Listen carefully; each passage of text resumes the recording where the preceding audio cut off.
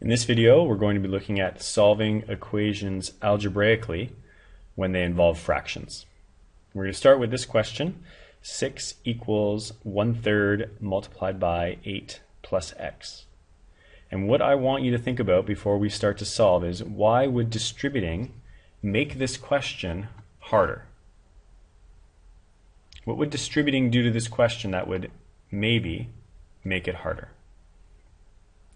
So if we look at this and we imagine distributing the 1/3 into the brackets, we should see that eventually we're going to be multiplying 1/3 by 8, which would end up giving us 8/3. And eventually, when we bring that constant term to the other side, we're going to be doing the number 6 take away 8/3. And working with a fraction like that, yes, we might be able to do it, but overall it makes it a little bit more challenging of a question. So in this case, rather than distributing, it's going to be easier to do something called cross-multiplying by the denominator by 3. So imagine taking that denominator of 3 and bringing it up, multiplying the 6 by 3. So we end up with 6 times 3 equals 8 plus x. We can do this because I can rewrite my original equation as 6 equals 8 plus x all over 3. So I'm dividing everything on the right hand side by 3, so I can undo that. I can do the opposite of that by multiplying the number on the left hand side by 3. So giving us 18 equals 8 plus x, or 18 take away 8 equals x, or x equals 10. We can check that answer if we want to be sure by doing a left side, right side check. So on my left hand side I have 6. On my right hand side I have 1/3 times 8 plus x, subbing in 10 for x,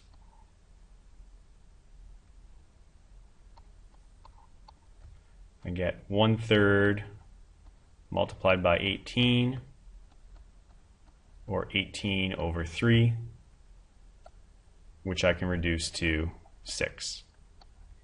So my left side and my right side are equal, which means x equals 10 is the correct solution. Let's try a more complicated example. Now I have 3 times y minus 5 in brackets all over 4 equals 7. Again, I can simplify this by doing that cross-multiplying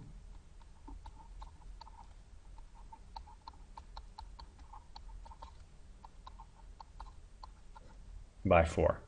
So taking that 4 that's in the denominator, bringing it up, and cross-multiplying by 4.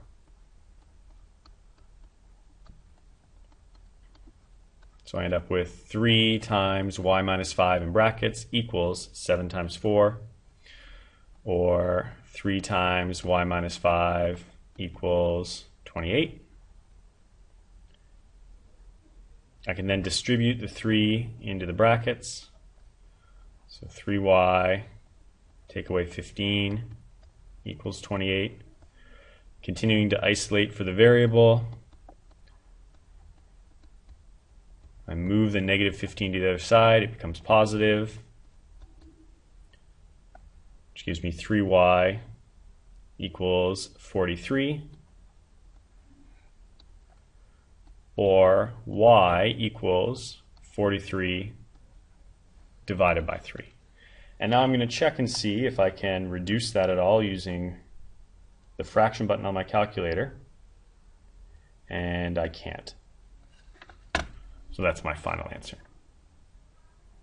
Okay, here I have a question where I end up with a fraction on both sides.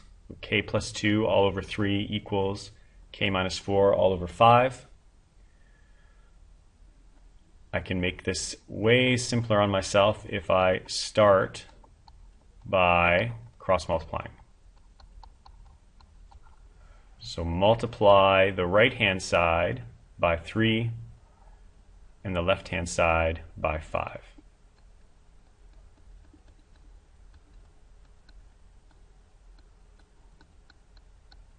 So I have 5 times, in brackets, k plus 2, which when I distribute becomes k plus 10.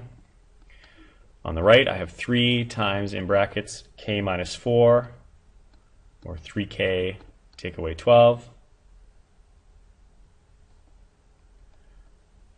Rearranging, bringing all the variable terms to the one side and all the constant terms to the other, end up with 2k equals negative 22,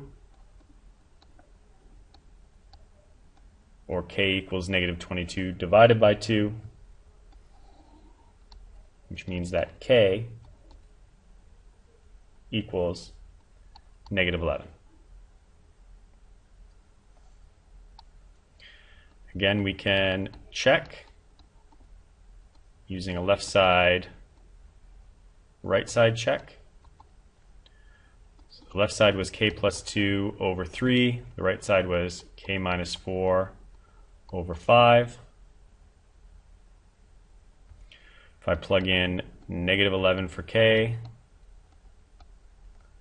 on the left side I get negative 9/3 or negative 3. On the right side, when I plug in negative 11, I end up with negative 15 over 5, which also reduces to negative 3. So my left side and right side are equal. My answer is correct.